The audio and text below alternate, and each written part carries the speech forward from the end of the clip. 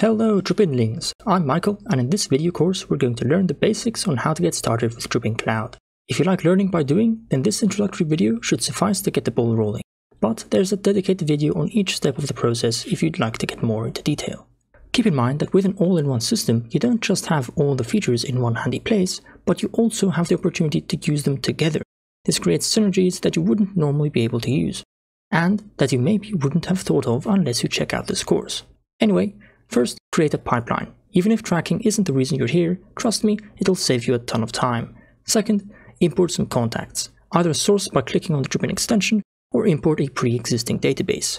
Lastly, select and interact with them. And this is where the doors open.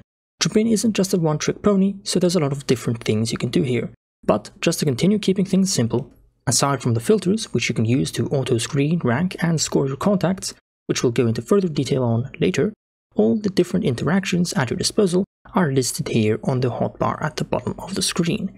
These buttons will probably change since we're always adding more and more features to the system, but what's important to know is that whichever option you choose here will be applied to everyone you currently have selected, which is also why the bar only appears once you select someone. You can draw selections in multiple different ways, and you can see how many you currently have selected and the total from here at the top left. And if you want to keep track of what you're doing, don't forget to assign the contacts a tag or add them to a stage in your pipeline. There's also a handy auto-compiling event timeline here at the bottom right.